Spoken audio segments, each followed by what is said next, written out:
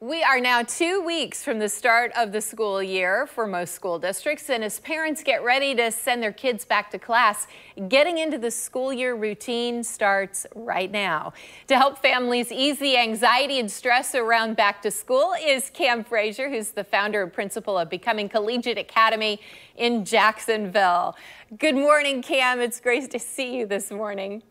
Good morning. Good to see you as well. All right, let's talk about the transition. This has got to be the hardest part because kids who aren't going to camp and getting up early have, over the summer, started to sleep in later and later. What is your suggestion for trying to get them back into that school schedule? I suggest that parents start getting kids ready now to transition back into their school schedule. I would suggest the parents to start allowing their kids to go to bed 30 minutes earlier each week until they reach their desired time so that students are ready, full of energy for the first day of school. I love how you say allowing their kids to go to bed earlier. How do you talk a kid into going to bed earlier? Games, different activities you can do. Reading with them are always great activities, practicing different breathing and mindfulness techniques. Just make that transition and going back to sleep really something that's fun for kids, and setting goals with them and having different incentives for them once they reach those goals. And, you know, a lot of us, but parents too, experience anxiety before school starts, especially when you've got a child who's maybe starting middle school for the first year or high school. What do you recommend to help them with their quality of sleep? Yeah, we all experience first day jitters, even us staff at school. So no need to feel that you're alone there. I would suggest to parents to talk to their kids about school, talk to them about all the friends that they're going to meet, all the great fun they're going to have, the great things they're going to learn, meeting their teachers for the first time, reading with them. There are a lot of great books. My favorite is First Day Jitters, which helps me get ready for the first day of school.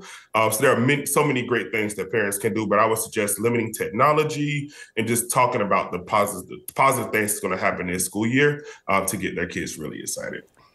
Okay, it's interesting that you bring up technology because I don't know about anyone else's kids, but mine's like this every opportunity.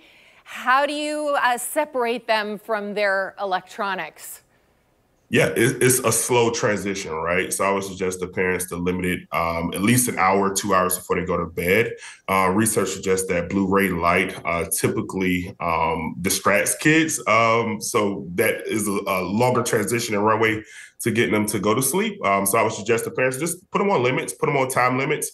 Limit them throughout the day, just so they can know, like, hey, we're getting back in the rhythm of going to school. So that's 30 minutes technology, 30 minutes of reading, an hour of technology, an hour of doing this activity, just so they can get back in the rhythm of transitioning from summer fun to school fun. Can you give us an estimate as to how much sleep these kids need at different ages? Yeah, research suggests between ages 6 and 12 that kids need about 9 to 12 hours of sleep. I would suggest on the higher range for those kids. And then for our teens, they need about 9 to 10 hours of sleep. Wow, that's a lot of sleep. It's hard to get them to go to sleep. Yeah, but if you make it fun, you set goals, and you do the right things, they will definitely get there. Just talk to them about all the fun they're going to have, and they'll dream about it and wake up so ready for the first few days of school. I love your suggestions. Cam Frazier, thanks so much for waking up early with us this morning. Thank you for having me.